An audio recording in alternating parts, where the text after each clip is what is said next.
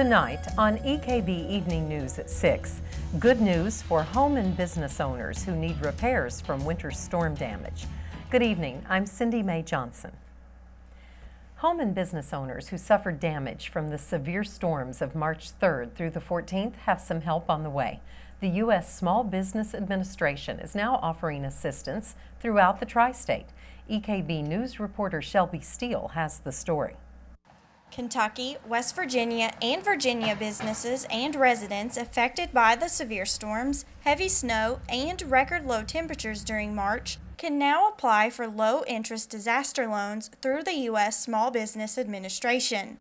We have declared a disaster for Mingo County, West Virginia, and under the Small Business Administration guidelines, any county adjacent to Mingo County, including Martin and Pike here in Kentucky and Buchanan down in Virginia, are eligible to apply. The Small Business Administration made the loans available in response to a letter from West Virginia Governor Earl Ray Tomblin requesting a disaster declaration by the SBA. The loans are offered to businesses, homeowners, and renters. We're offering homeowners loans with interest rates as low as 1.8% for up to 30 years. The maximum amount for a homeowner is $200,000 for their real estate and up to $40,000 for personal property to cover up to 100% of their uninsured disaster-related losses. This would include things like carports or driveways or automobiles. Businesses also can apply for the loans, and they can borrow up to $2 million. The interest rates are as low as 4% for businesses. SBA's customer service representatives are available at the Disaster Loan Outreach Center to answer questions and help individuals complete applications. SBA has a temporary office in Williamson, West Virginia. We're located at the Community Services Building on Alderson Street. We're going to be there from 8 to 5 on weekdays. This Saturday we're going to be there from 10 to 2. Now, we will be closing. That's a temporary center, so it's going to close next Thursday, the 18th, at 4 o'clock in the afternoon. If you are unable to make the drive to Williamson, you can apply online or over the phone by using the information on the screen. For EKB Evening News at 6, I'm Shelby Steele. Although SBA consumer service reps will leave the area on June 18th, you can still apply for a loan online or by phone until August 3rd. What began last night as a typical shoplifting incident quickly became an arrest for armed robbery. According to a police report, Walmart manager Benjamin Wagner allegedly observed 23-year-old Destiny H. Guzlin of Pikeville concealing merchandise on her person and then confronted her when she left the store. At first, Guzlin allegedly turned over the merchandise, then grabbed it, pushed Wagner, and attempted to run. Wagner grabbed the merchandise back and ran inside the store, with Guzlin allegedly chasing, grabbing, and hitting him. She also allegedly injured him with a box cutter and bit him. When police arrived and placed Guzlin in custody, they allegedly found a syringe in her possession. She was charged with first-degree robbery, second-degree assault, and possession of drug paraphernalia. She's being held in the Pike County Detention Center. A Robinson Creek man is in jail on a charge of first-degree drug trafficking. According to his arrest warrant, 57-year-old Damron Maggard allegedly sold oxycodone tablets June 5th to a witness cooperating with Kentucky State Police. The warrant further notes the transaction was captured on audio and video. Maggard was arrested yesterday afternoon in Pikeville. He's being held in the Pike County Detention Center. State Auditor Adam Edelin and the Kentucky Association of Sexual Assault Programs are planning a series of meetings across Kentucky as part of an investigation into the number of untested sexual assault exam kits in police departments throughout the state. In order to recommend reforms in how such evidence is collected and handled, Edelin says he wants to meet with victims, medical professionals, law enforcement, and others who are involved in sexual assault investigations. The meetings will begin June 23rd. 14 meetings are scheduled over the next 30 days. On July 14th, meetings are scheduled in Prestonsburg and Hazard. 5 environmental and citizens groups have again sent notice to Fraser Creek Mining of their intent to sue the company for violations of the Federal Clean Water Act. Appalachian Voices, Kentuckians for the Commonwealth, Kentucky Riverkeeper, Waterkeeper Alliance, and the Sierra Club delivered their intent to sue to the company Wednesday. It's their fourth such action in the last 5 years. In the previous action, filed back in November, the groups accused the company of falsifying water discharge reports by simply copying previous reports. The company has since corrected those issues, but now the groups say reports are again being falsified. According to a statement from the groups, raw laboratory data indicates that discharge violations occurred, but the reports don't match the data. The violations allegedly occurred in Floyd, Pike, Magoffin, and Perry counties. Fraser Creek now has 60 days to respond or correct the alleged violations before the group can follow through with a lawsuit. Coming up, there could be a spot for you on a statewide health board, and Pikeville's getting ready for its first major concert in the Riverville Arena. We'll be back in 2 minutes.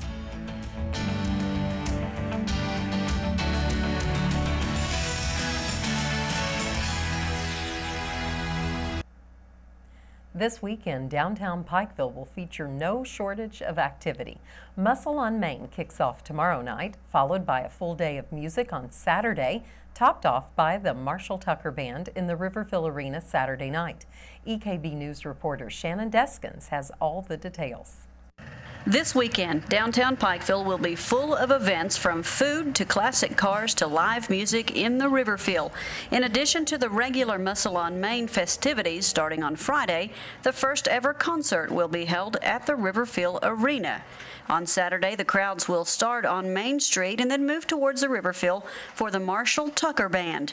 East Kentucky Expo Center General Manager Cindy Collins told us that unlike most Expo Center shows, people will be able to come and go from the outdoor arena throughout the day. For $25, that's where the tickets start. They can get a wristband and come in, watch some of the music, watch Luna and Dave, and then decide that they want to go out and see the car shows for a while, or the kids want to walk around, go do some of those things, and then come back. You can come in and out with those, so I'm excited about it. But even though the concert will be in the Riverville and not technically inside the Expo Center, Collins said tickets will still have to be purchased at the Expo Center box office. Ticket sales do, for technical reasons, have to happen up here. So come to the Expo and get your wristband and get your ticket, and then you're free to move around all day. The $25 ticket is good for all bands playing in the Riverville Arena, including the Marshall Tucker Band, scheduled to take the stage at 8 p.m. For EKB Evening News at 6, I'm Shannon Deskins. If you have an interest in public health policy, the Foundation for a Healthy Kentucky might have a seat for you. Since its formation in 2001, the foundation has invested $22 million in grants to improve access to health care, reduce risks, and promote healthy lifestyles, as well as promoting health equity and reduce health disparities. Now the group has 4 spots open on its board of directors, including the Region 7 seat, which covers much of eastern Kentucky. An at-large seat is also open. The group is also seeking 9 members for a community advisory council. To nominate yourself or someone else, request a form through the contact on your screen. Fill it out and submit it to the foundation. The deadline to make a nomination is July 24th. House Speaker Greg Stumbo, House Majority Leader Rocky Adkins, House Speaker Pro Tem Jody Richards, and House Majority Whip Johnny Bell traveled to Washington yesterday. They discussed a couple of high-profile road projects for eastern Kentucky. The group met with Congressman Hal Rogers, Senator Rand Paul, and House Speaker John Boehner to discuss Stumbo's proposal to extend the Mountain Parkway from Prestonsburg to Beckley, West Virginia. They also talked about a separate proposal to bring the Hal Rogers Parkway up to interstate standards and extend it southeast into Tennessee. Afterwards, Stumbo characterized the meetings as positive, saying support for the projects is growing in Washington. Speaking of the Mountain Parkway, travelers along that highway might see some delays next week. Construction crews will begin demolishing the Gifford Road Bridge. It's 5 miles west of Salyersville. Demolition will begin Tuesday and is expected to take 3 days. During that time, officials say there will be delays lasting no more than 20 minutes. Later, the overpass will be replaced as part of a new interchange being constructed at the site. Coming up, Andrew Joyce will be in to tell us about a football camp at Pike Central. But first, we'll check with EKB Chief Meteorologist Lathan Hopkins and see what that muggy meter has in store for us. We'll be back in 2 minutes.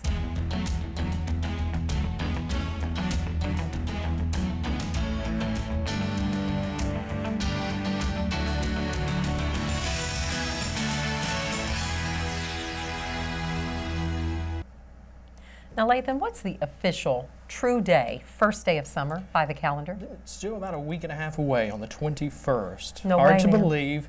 We did hit 90 here at the station in Pikeville. National Weather Service, oh, so close. That's but summer.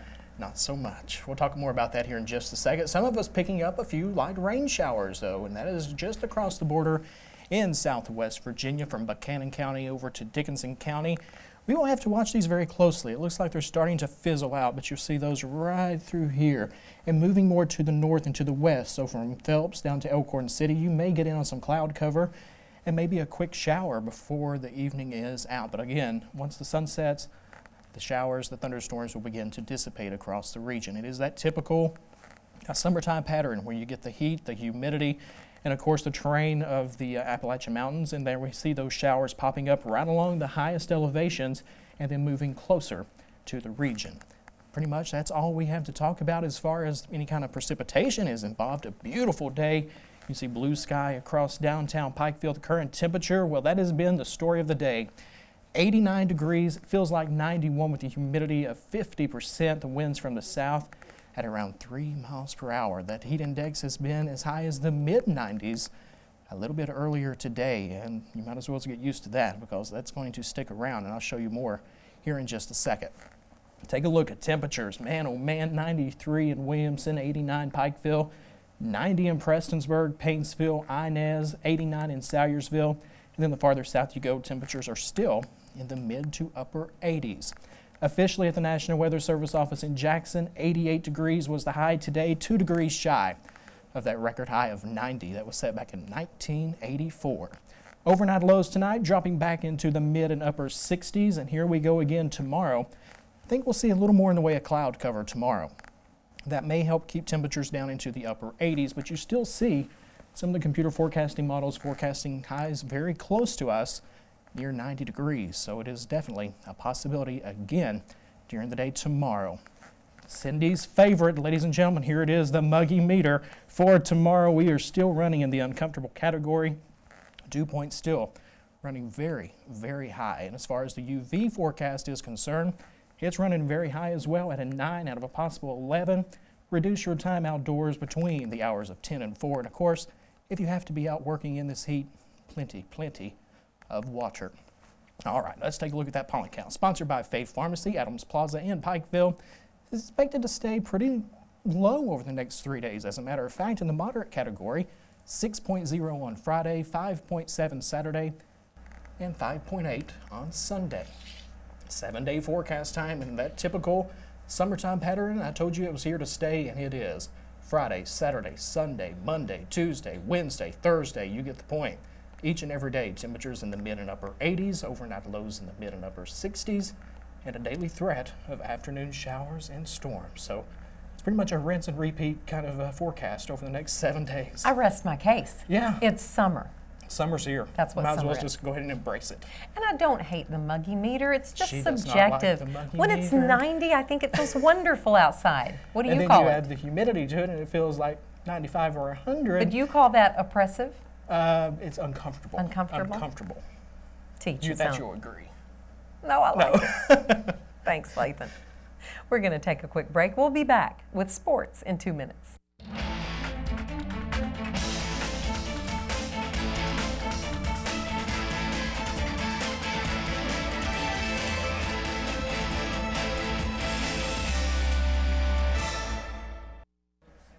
Okay, I'm convinced that summer is here, and that Yes. means camp season. Did you go to camp as a kid? Oh, every time I could. Okay, but you're not talking like sleep in a tent. You're talking baseball It camp was for you. typically dorms and those type Yeah. of things, but a lot of outdoor activities, and the season is underway. Mm-hmm. School's out, and the camp season has begun. Basketball camps, soccer camps, and football camps teaching fundamentals and providing a fun experience in the games the kids love. The Pike County Central Hawks held their youth football camp for kids ranging from kindergarten to 8th grade. The camp began on Monday and wrapped up yesterday evening. Michaela Colley had a chance to speak with Coach Sean Thacker. Yesterday evening, the Pike Central coaching staff held their final day of their youth football camp. So this is our 5th, 6th, 7th, and 8th, and a lot of these kids play middle school. So basically what it's done is giving them a jump on running the same offense and stuff and learning our terminology and just making sure they have the basic fundamentals down, and especially with the younger kids, the 5th, 6th grade. We stress fundamentals of offense and defense and just learning our terminology and basically just having a good time with them so you know they're not so scared of the big bad football coach. These children came out to spread their talent and to grow as athletes. I'm hoping they take away that this is a fun game. This group it surprised me. They're very talented. So I want to take away from it. I got a pretty good future here if I can just win a few ball games. And these kids, I think they'll take away just the basic fundamentals of the game. Even though it's too early to tell, Coach Thacker believes his Hawks are looking promising for the fall. I think some people are going to be surprised about the product we put on the field. You know, we lost a lot of great kids.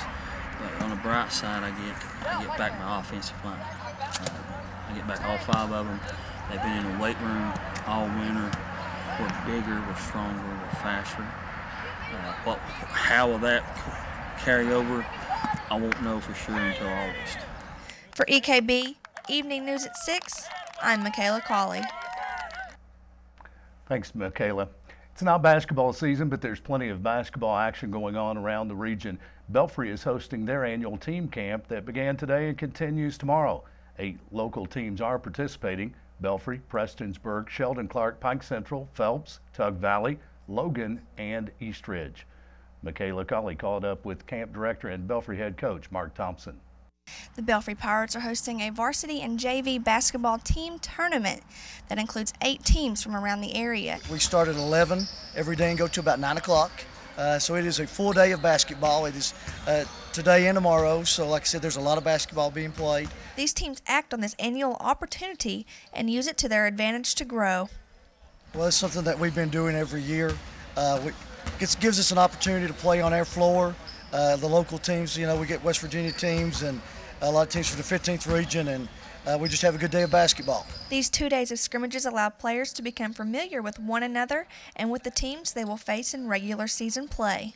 Well, you know, we all want to improve, and as much time as we can get on the floor, you know, work on things. And it's a little different in terms of regular season. We can, if coach needs to stop the game and want to go over something, we can do that. So it gives coaches an opportunity to really do some coaching. You can see what teams are going to have next year and kind of give you an insight of maybe who's that team to beat next year. For EKB Evening News at 6, I'm Michaela Colley. All games are played at Belfry High School. The Cincinnati Reds are back in action this evening in the first of a 4-game series facing National League Central rival, the Chicago Cubs. Michael Lorenzen is on the mound for Cincinnati. The Cubs counter with Tsuyoshi Wada. The Reds will be without shortstop Zach Cozart, who was injured yesterday after an awkward turn at first base. Cozart has been diagnosed with a torn tendon and ligaments in his right knee. He will need reconstructive surgery and is done for the year. First pitch, 8:05, with radio coverage on Hit City USA at 7:35. And the Golden State Warriors battle the Cavaliers as the NBA Finals continue tonight with Game 4 in Cleveland. The first 2 games went into overtime, and Game 3 saw LeBron James go for 40 points and 12 rebounds.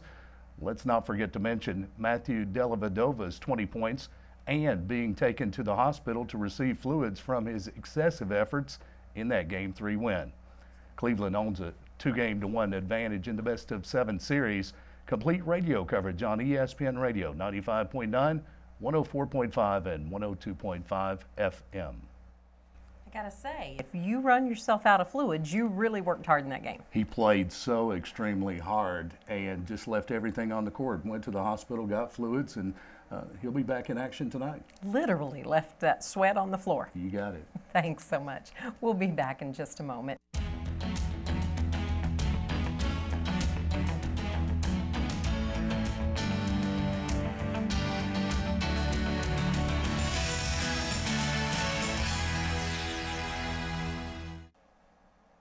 So again, a summery day today, and it's going to keep on. And on and on and on And over on the and next 7 days. A few showers out there tonight. Those will be moving in from southwest Virginia into far southeastern Kentucky from Letcher to Pike County.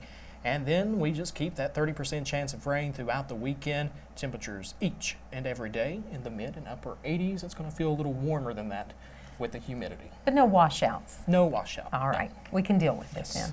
then. And we've got Sports Guys back tonight. We do. Sports Guys on the air at 7 tonight. You'll want to tune in. We talk about a lot of different topics. You guys are interesting. Yes. That's going to do it for tonight's EKB Evening News. Remember, you can always get more local news anytime by listening to the radio stations of East Kentucky Broadcasting. You can also follow EKB News and EKB TV on Facebook and Twitter. We're going to leave you tonight with nightfall over the eastern Kentucky mountains. Good night. Thanks for watching.